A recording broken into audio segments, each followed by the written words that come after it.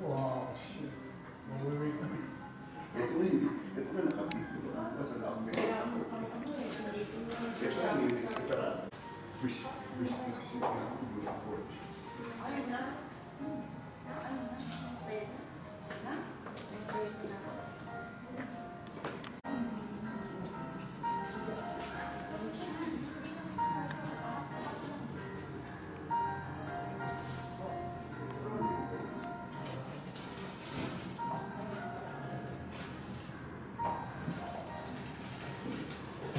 I'm here tonight to be with you in prayer.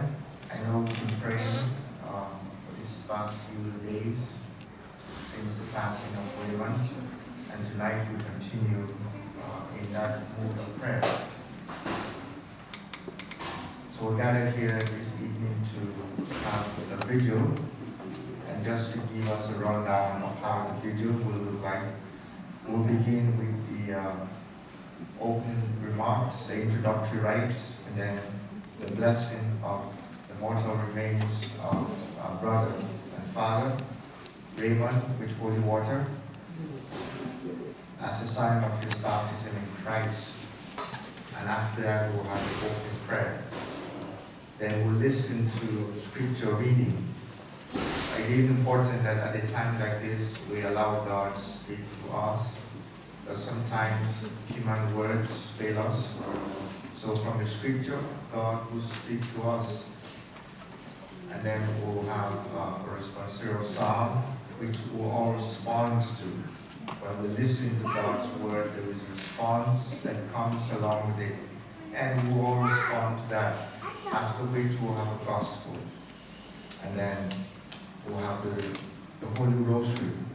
We'll be calling on the intercession of Mary, the Mother of God, to intercede not just for Raymond, but for the family and friends who mourn his passing at this time.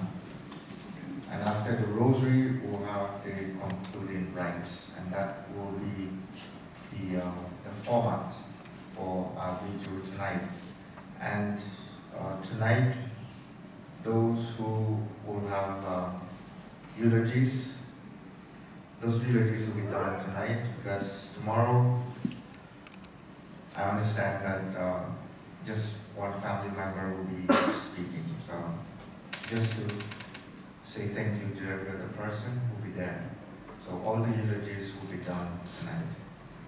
So that's the format of our vigil. So you won't take much of your time. You have all the time to do the eulogies as long as you know who allows you to. So let us pray. Can we stand? In the name of the Father, and of the Son, and of the Holy Spirit. The Lord be with you. And with your spirit. May the God of hope give you the fullness of peace, and may the Lord of life be always with you. My brothers and sisters, we believe that all the ties of friendship and affection which meet us as one throughout our lives do not unravel with death. Confident that God always remembers the good we have done and forgives our sins, let us pray, asking God to gather Raymond to himself.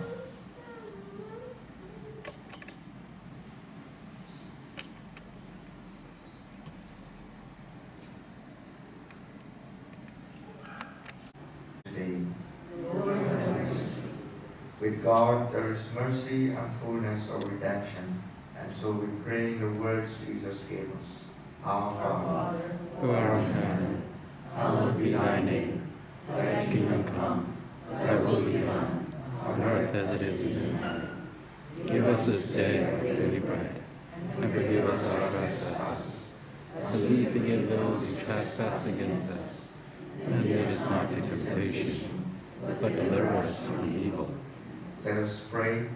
Lord Jesus, our Redeemer, you willingly gave yourself up to death, so that all might be saved and pass from death to life. We humbly ask you to comfort your servants in their grief, and to receive Raymond into the arms of your mercy. You alone are the Holy One. You are mercy itself. By dying, you unlocked the gates of life for those who believe in you. Forgive Raymond his sins, and grant him a place of happiness, light, and peace in the kingdom of your glory, where you live and reign forever and ever. Amen. Blessed are those who have died in the Lord. Let them rest from their labors, for their good deeds go with them. Eternal rest grant unto him, O Lord. And let the perfect light shine upon him. May he rest in peace. Amen. May his soul and the souls of all the faithful departed, through the mercy of God, rest in peace. Amen. May the peace of God, which is beyond all understanding, keep your hearts and minds in the knowledge and love of God and of his Son, our Lord Jesus Christ. The Lord be with you. And with your spirit. And may Almighty God bless you, the Father, the Son, Son, and the Holy Spirit. Amen.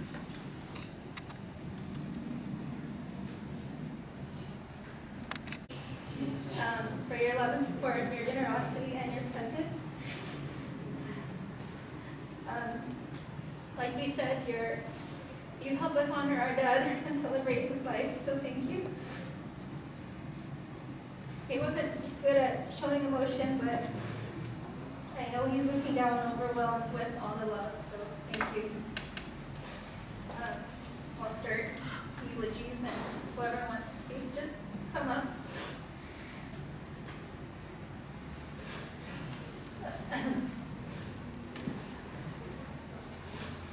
It's only been 2 weeks since my dad was taken from us, taken way too soon. But it feels like eternity, like I haven't talked to him in years. There's this constant pain or pressure, like a hole in my heart, something missing. It's like a feeling I could cry anywhere, any place, at any given moment. A part of me doesn't want to feel so devastated all the time. Another part of me never wants this feeling to go away. I want to remember my dad. I want to think of him. I want to hear his voice. I want to feel his presence. I'm going to miss talking to him every day, bickering with him over everything. I'm going to miss when he calls me pumpkin. I'm going to miss his random calls to ask you the simplest things. I'm going to miss him, hearing him call my mom Colette. I'm going to miss the way he baby talks to Eliza. I'm going to miss how he laughs with us when me and the boys make fun of him. I'm going to miss my dad so much every day. There was a period of time where we weren't close at all. He was distant for a long time. And I went through emotions of being upset, curious, and then I was indifferent. My high school graduation was on a rainy day. I was hoping to see my dad, as it had been so long.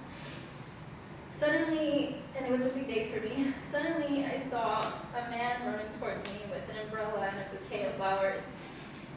I cried thinking it was my dad. Then I cried when I realized it wasn't. Time passed. I couldn't stand commuting home in a crowded train with migraines and nausea, and he really wanted to be there for me. For gatherings, he would arrive early, stay late just to clean and help me. He was the same at my wedding. He just wanted to help, wanted things to be clean and secure. He was my handyman. He loved doing house things, always wanted to do favors, always wanted to be involved. Acts of service was his love language. I'll never forget that random day. I don't know, 3, maybe 5 years ago. It was a quiet car ride, just me and my dad, and out of the blue he said, "I'm sorry." I said, "For what?" He said, "For the past." I turned away so he wouldn't see me cry, and all I said was, "It's okay, Dad." After that, it was silence and just an overwhelming feeling of acknowledgement and forgiveness. So it wasn't always picture perfect. I learned that things aren't defined by your past. It's unconditional love. If you're facing inner demons or going through something, who is anyone to judge? So growing up, I know it wasn't always what I wanted to be, but then it ended up being exactly what it's supposed to be. As we all know, my dad was fighting cancer. It was a very short battle, barely 3 months.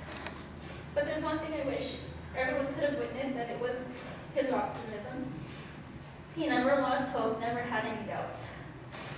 So Dad, thank you for showing me and the boys that there's nothing wrong with being optimistic when all odds are against you.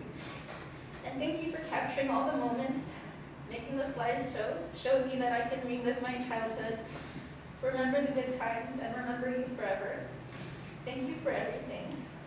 After tomorrow, I'll be forced to move on somehow and start a new chapter in my life without you.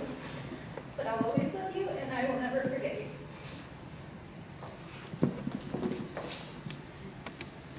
His youngest sister.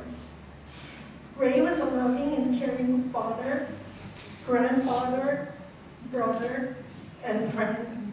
He worked very hard to provide for his family. He was a hands-on person who kept himself busy all the time. He liked to do manual labor, working outside, driving a bus or a cab. He enjoyed interacting and conversing with people. One time I called him.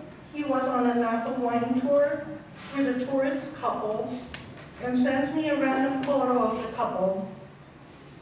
He probably gave them a ride in his cab and ended up touring Napa with them.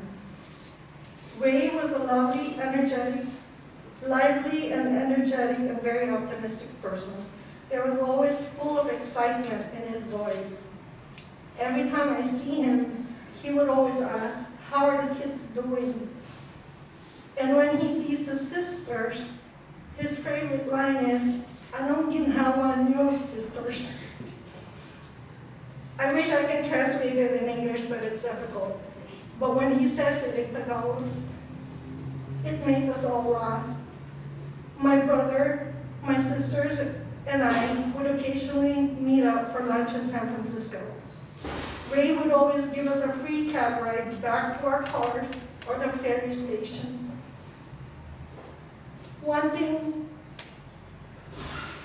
thing about Ray, he never failed to send his greetings to all of the sisters on our birthdays every year. I remember growing up in the Philippines, I was scared of him. I would run back inside the house every time I see him coming home because my parents didn't allow us to play outside. As I got older, I felt a sense of comfort and I grew closer to Ray. I found him easy to talk to and fun to be around with. He was always one call away, and I will miss that the most. Ray loved his kids so much. I remember him bringing his kids breakfast, took their car in for service, or cleanup after a party. Ray was always available to help them out. And it's hard to put into words what my dad meant to me, but I'll try. My dad was a very simple person. He enjoyed everyone's company, and he lived to spend time with his kids and grandkids.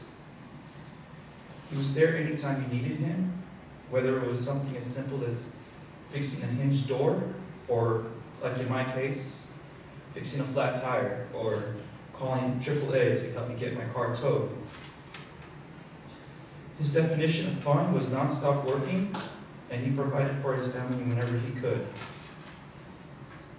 He was forever an optimist. He was positive even during his last few months, never letting his condition bring him down or change his attitude or taking his ability to smile or laugh. It is hard seeing your father go through the ordeal he went through, but it's comforting to know that we were with him until the end. Life is too short. Appreciate time with your family, even a call or text. We'll never know why my dad was called so soon. but at least I know he's in a better place. And like Father said, he is home. Thank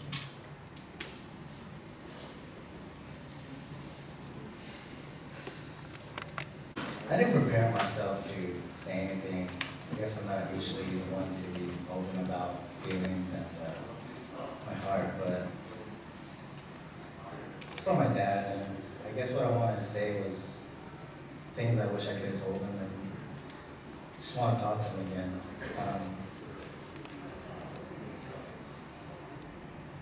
One of my favorite moments with him was, he was always a driver, cab, bus, and I thought it was funny because I used to be a driver as well. I used to deliver pizza, food, for Uber Eats and Caviar, and I thought it was funny because I felt like I was my dad back in the day, and we FaceTime almost every night, every time I drove, because both of us were just driving. We'd be in San Francisco, he'd ask me where I am. I'd tell him what street I'm on, and then he'd tell me a funny story about him being around that area. We'd laugh about it. And then when I tell him where I'm going or what delivery I'm going to, he would tell me shortcuts. But I had no idea what he was saying because I don't know San Francisco like that. But I just love talking to him, and I think that was my favorite bond with him because that was his life. That's what he lived for, driving, being out there in San Francisco. And it was me and him out there. We crossed paths a few times, we say hi.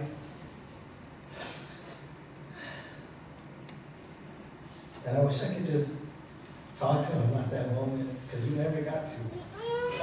We never had the chance to just reminisce on how we were and our relationship.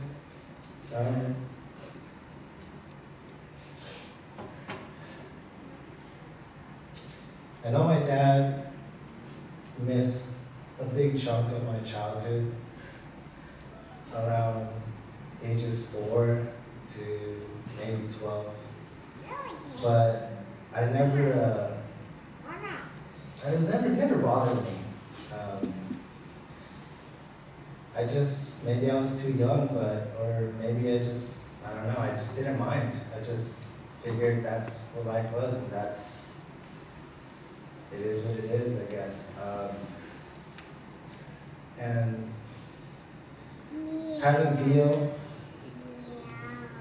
all I wanted from my dad and him, I just wanted my dad to witness and experience Theo growing up, because he's my son. And he wasn't there for me. And I just wanted him to make up for lost time.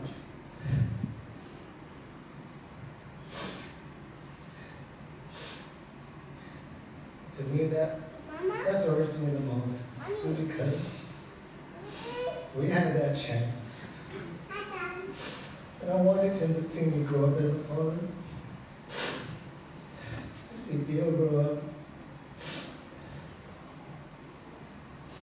I'm going to end it with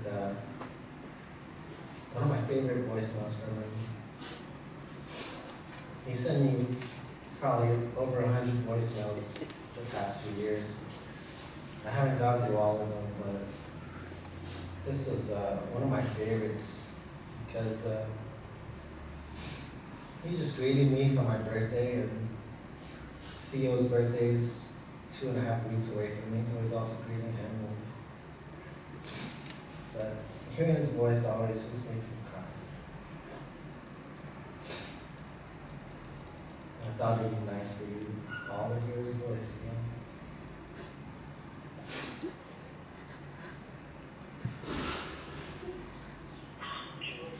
I just want Yeah, Mom, yeah, I didn't get that until this morning.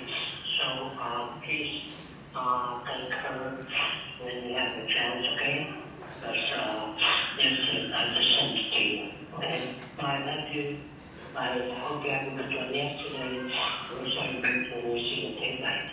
Love you. Say kisses to Tia. And he's having a birthday too. Bye.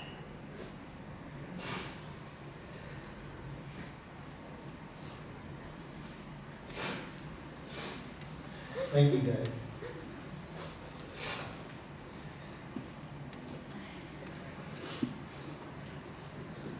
That Uncle Ray shared that we should not do pour water in a fire.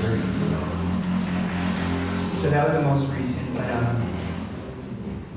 and I also remember Uncle Ray living with us in my mom and Uncle Rick's house for a bit.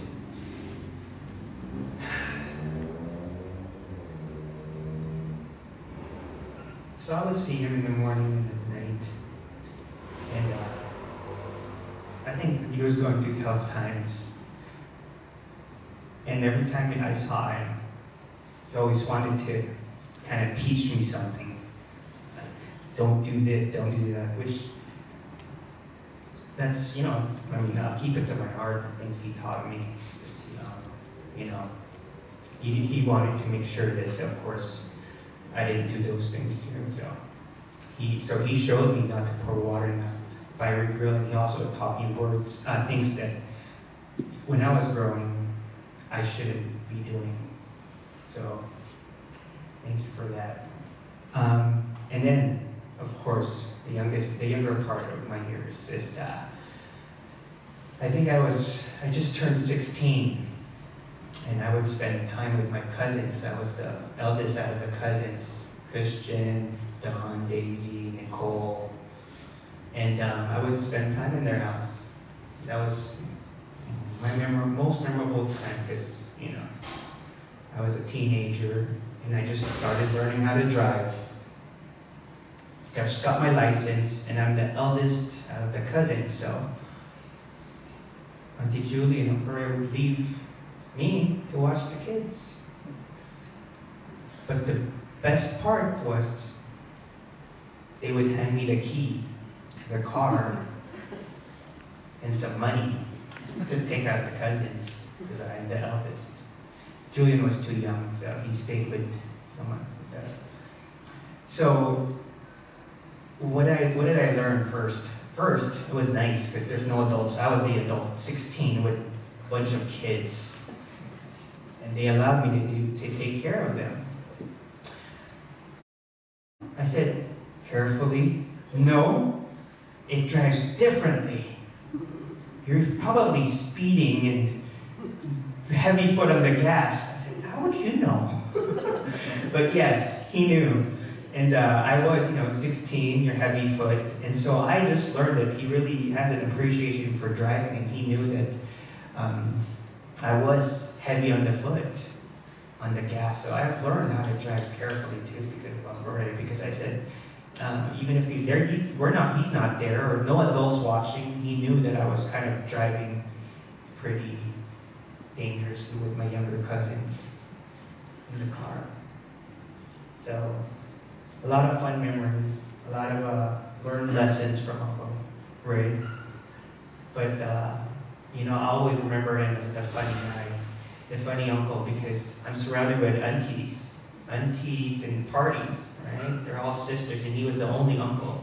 So when you're with the aunties, it's all drama, and it's all chismes, it's all gossip. But when Uncle Ray's there, it's all comedy. So, Uncle Ray, thank you for bringing those memories to my life. We love you, and we'll always remember you.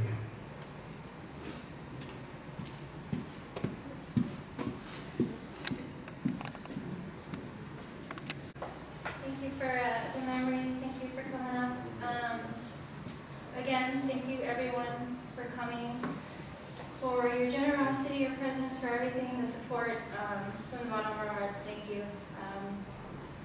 My dad is going to be truly missed, and if he was here, he'd be like, stop crying, you guys, let's go have fun. He's all about positive and taking pictures. So hope everyone does that too, or takes that if they were to learn anything from him, it's that. But again, thank you. There's food and beverages outside.